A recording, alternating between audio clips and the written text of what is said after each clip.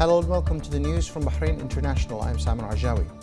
Under the patronage of His Majesty the King's Representative for Charity Works and Youth Affairs, National Security Advisor and Supreme Council for Youth and Sports Affairs Chairman, His Highness Sheikh Nasser bin Hamad Al Khalifa, the Rashid Equestrian and Horse Racing Club organizes 17th race this afternoon in the Rafa area in Sakhir, which was held on the cups of His Highness Sheikh Nasser bin Hamad Al Khalifa and the cups of his children, Her Highness Sheikh Hashima bint Nasser bin Hamad Al Khalifa, His Highness Sheikh Hamad bin Nasser bin Hamad Al Khalifa, His Highness Sheikh Mohammed bin Nasser bin Hamad Al Khalifa, and His Highness Sheikh Hamdan bin Nasser bin Hamad Al Khalifa. The race was also attended by the Vice President of the Supreme Commission for Equestrian and Equestrian Club, His Highness Sheikh Isa bin Salman bin Hamad Al Khalifa, Vice President of the Supreme Council for Environment, His Highness Sheikh Faisal bin Rashid bin Isa Al Khalifa, His Highness Sheikh Mohammed bin Rashid bin Isa Al Khalifa, His Highness Sheikh Hamad bin Abdullah bin Isa Al Khalifa, His Highness Sheikh Sultan al-Din bin Mohammed bin Salman Al Khalifa, His Highness Sheikh Salman bin Mohammed bin Isa Al Khalifa, His Highness Sheikh Khalid bin Ali bin Isa Al Khalifa, His Highness Sheikh Nuh bin Mohammed bin Salman Al Khalifa, His Highness Sheikh Isa bin Abdullah bin Isa Al Khalifa, His Highness Sheikh Nadir bin Mohammed bin Salman Al Khalifa, His Highness Sheikh Ali bin Mohammed bin Salman Al Khalifa, along with scores of horse racing enthusiasts. His Highness Sheikh Nasser crowned the winners of His Highness's cups and cups of His Highness's children as he presented the first half cup to Yusuf Tahir and the second and fourth half cups to His Highness Sheikh Sultan al-Din bin Mohammed bin Salman Al Khalifa and the third half cup to the winning tournament Samir David. Then His Highness presented the cups of the 5th, 6th and 7th rounds to Fawzinas.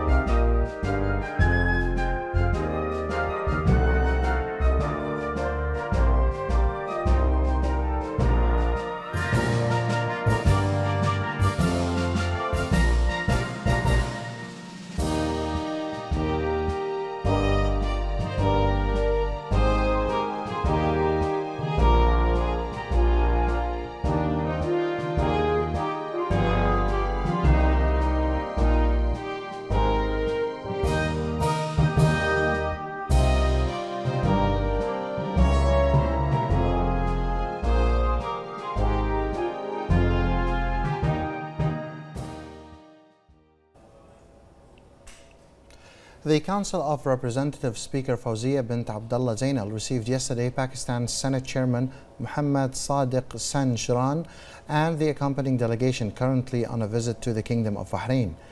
She hailed strong relations binding Bahrain and Pakistan, lauding the continued cooperation between the Council of Representatives and the legislative branch in Pakistan, as well as joint coordination in Islamic and international parliamentary arenas. She reiterated parliamentary support to joint agreements benefiting the two brotherly countries and people in light of strong fraternal relations between His Majesty King Hamad bin Isa Al Khalifa and Pakistan's President Arif Alvi. She stressed the importance of continuing joint work and unifying visions and stances in regional and international arenas and supporting economic efforts and expanding cooperation, particularly counterterrorism and peace efforts in the region. Pakistan's Senate Chairman San Shran hailed these strong historic relations and solid cooperation, reiterating his country's unwavering stances in support of Bahrain's security and stability. The Interior Minister General Sheikh Rashid bin Abdullah Al Khalifa participated yesterday in the closing ceremony of the joint Arabian Gulf Security II exercise that was held at the Dubai Police Academy in the United Arab Emirates. It is the second exercise for police and security organizations as part of the implementation of the decision of Their Highnesses and Excellencies Gulf Interior Ministers. The first exercise was held in November 2016 in Bahrain to reinforce the regional cooperation and exchange of expertise to deal with the common challenges. The Interior Minister asserted that the Arabian Gulf Security Exercise was a turning point in security cooperation and reflected the unity in performing security duties. It also represented an enhancement to the security cooperation and coordination system and exchange of expertise between the Gulf countries to improve their capabilities to deal with challenges and fast regional changes, especially counterterrorism issues. He added that the current regional and challenges and threats require revisions of the stance and joint capabilities to be set within advanced cooperation and coordination frameworks stemming from the common fate concept. General Sheikh Rashid bin Abdullah Al Khalifa expressed thanks and appreciation to the UAE Interior Ministry for their efforts in organizing the event to achieve the goals, especially reinforcement of cooperation, expertise, and experiences to face common threats. He also expressed appreciation of the advanced capabilities, readiness, and competency of the participating forces and their professionalism in carrying out the exercise. The event started with performing the scenarios of the exercise, which showcased forces with their equipment, devices, and personnel, improving their high skills and readiness. The training aimed to get the forces ready to deal with emergencies and enhance the preparedness between security authorities of Gulf Interior Ministries. The Interior Minister was received upon his arrival to the UAE by Deputy Prime Minister and Minister of Interior Lieutenant General Sheikh Saif bin Zayed Al Nahyan. After that, Their Highnesses and Excellencies Gulf Interior Ministers toured the Expo 2020 that is being hosted in Dubai for the first time in the MENA and South Asia regions under the theme Connecting Minds, Creating the Future. Bahrain takes part in the exhibition to highlight its geographic contributions to promoting trade and creativity. The Interior Minister was briefed about the event that will be held from October the 20th to April the 10th.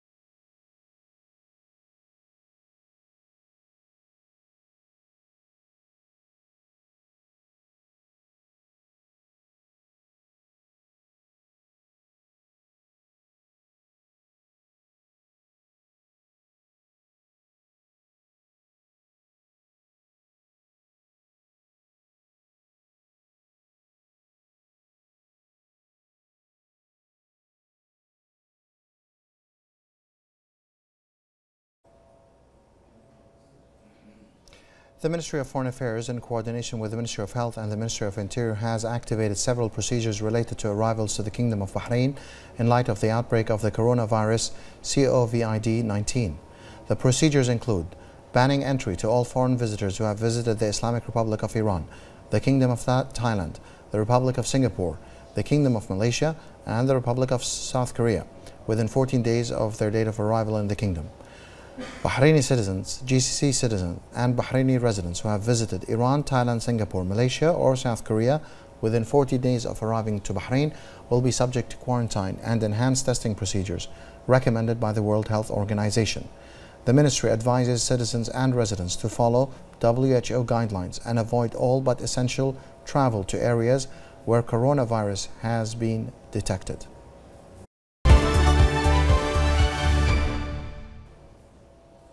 Saudi Arabia's Royal Air Defense Forces have intercepted several ballistic missiles launched by the Iranian-backed terrorist Houthi militia from Yemen, targeting cities in the kingdom.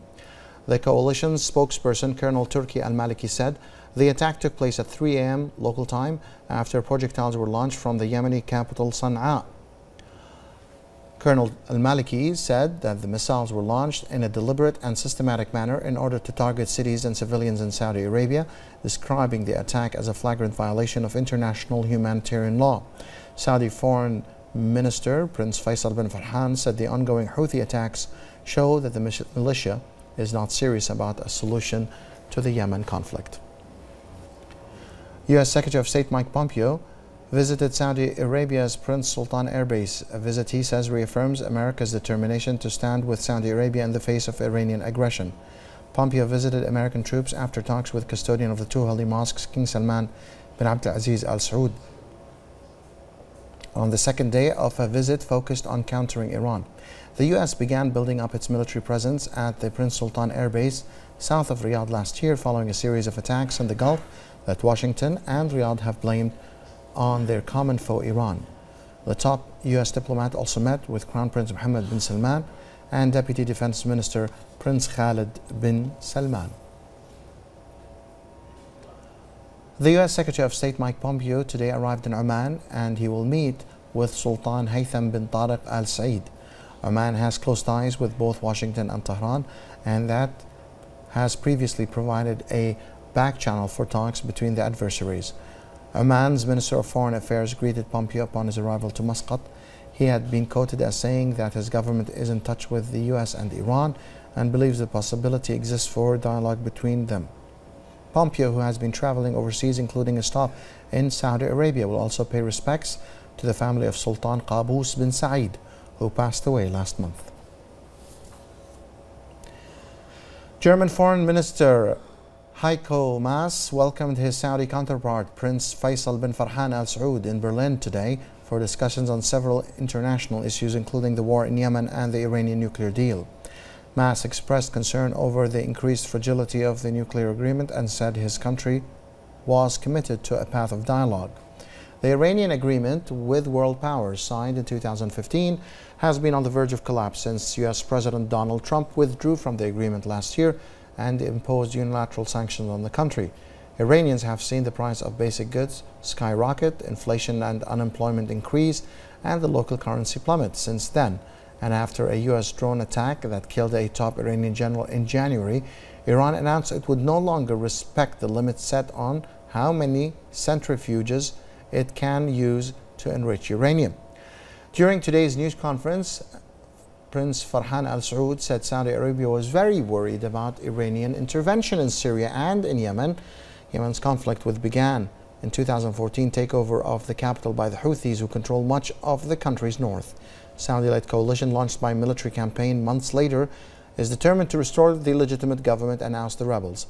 Prince Farhan Al Saud said that he took the opportunity to offer condolences for a racially motivated shooting on Wednesday in Hanau, which killed 9 people. The U.S. Department of the Treasury's Office of Foreign Assets Control sanctioned 5 Iranian members of the Guardian Council, which oversees the parliamentary elections in Iran. Washington accused them of abusing their power of vetting candidates' eligibility to run and depriving the Iranian nation of a free and fair elections. The Treasury said the Trump administration would not tolerate the manipulation of the elections to favor the regime's malign agenda. The Guardian Council, which reports directly to the Supreme Leader, allowed approximately 7,150 candidates to run out for more than 14,000. Accordingly, a third of sitting parliamentarians were banned from running again. A global dirty money watchdog today placed Iran on its blacklist after the country failed to comply with international anti-terrorism financing norms. The decision comes after more than 3 years of warnings from the Paris-based Financial Action Task Force, FATF, urging Tehran to enact terrorist financing conventions. However, the FATF appeared to leave the door ajar for Iran, saying countries should also be able to apply countermeasures independently of any call by the FATF to do so. The United Nations said today that ceasefire talks between the forces fighting over the Libyan capital Tripoli were back on track. This comes days after the UN-recognized government of the National Accord pulled out of negotiations as its foes shelled the city's port. Libyan National Army Commander Khalifa Haftar said he would be ready for a ceasefire if Turkish and Syrian mercenaries left the country and Ankara stopped supplying weapons to Libya's UN-recognized government in Tripoli. The commander also said the LNA does not mind having EU countries patrol the front lines to preserve the ceasefire. Algeria's President Abdelmajid Tebboune has asked, in the face of his country's insistent protest movement, for time to implement radical changes. Tebboune said the country cannot reform, repair and restore that which was destroyed over a decade in 2 months. He has been slammed by protesters as representing the running elite they want removed. Having served several times as minister and once briefly as prime minister during former leader Abdelaziz Bouteflika's 2-decade rule, the president, who after his election extended a hand to the Hirak movement to build a new Algeria, said he has prioritized political reform.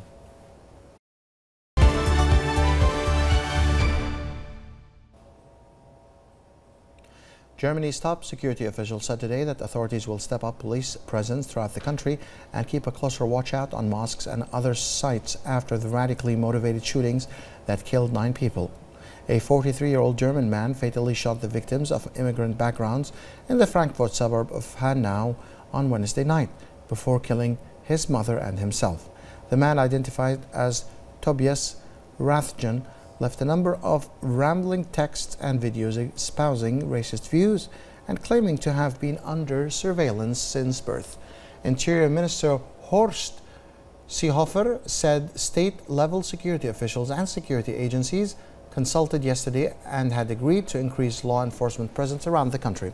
Seehofer said there would be more surveillance at sensitive sites, including mosques and a high police presence at railway stations, airports and borders. The attack came amid mounting concern about far-right extremism, reflected in earlier attacks and the rise of the anti-migrant party Alternative for Germany. The virus-stricken Chinese city of Wuhan is stepping up efforts to contain the epidemic, with the city's largest newly built shift hospital opening its doors to patients. The Guanggu Hospital has nearly 3,700 beds, with every 20 beds as a separate ward. So far, 15 makeshift hospitals have been completed in Wuhan, housing more than 9,000 patients. Authorities have promised to increase capacity to handle 30,000 patients. Wuhan is also upgrading more ordinary hospitals into special ones for the virus patients. China reported a further fall in new virus cases to 889 today, as health officials expressed optimism over containment of the outbreak that has caused more than 2,200 deaths and is spreading elsewhere. Earlier, China's Consulate General in Karachi reiterated his country's efforts against the coronavirus and speculated that the outbreak may be over as soon as March. Talking to Meet the Press program at Karachi Press Club, the ambassador said that experts in China believed the peak of the epidemic had already arrived. The government has been maintaining an open, transparent, and responsible attitude to deal with this virus. And, it may be that in the very beginning, because of the outbreak come in a sudden, and because that is also the time that most of the Chinese people they went back to the homeland to celebrate the Spring Festival. And the whole country is in the mood of festival. And people are not, get ready to deal with this outbreak. The spread of this virus has been under control in the whole country. I will say that, according to the experts in China, that the ceiling, the peak of the epidemic has already arrived, and it will come down. No matter from the epicenter and across the whole China. This will come down this week and the next week. And this epidemic may go over by end of March. A spokesperson for the UN Refugee Agency, UNHCR, said today that violence and brutal attacks against civilians had contributed to the displacement of more than 700,000 people in Burkina Faso over the past year.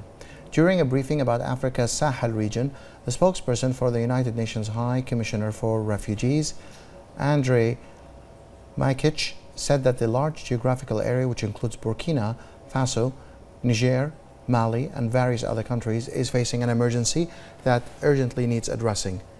Maikic said that violence and the frequency of attacks in Sahel region had increased, contributing to the high numbers of displaced people.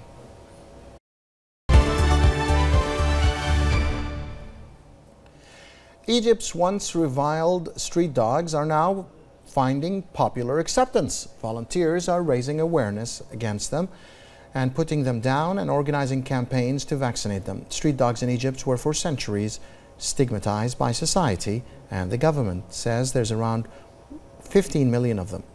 They bite some 200,000 people a year, according to the World Health Organization, and spread rabies. But now the stray dogs are finding popular acceptance, and along with it, surging grassroots support. That includes adoption and medical care, as well as spraying and neutering to keep them from producing more puppies on the streets. These efforts are making inroads against the prevailing government policy of extermination by poison.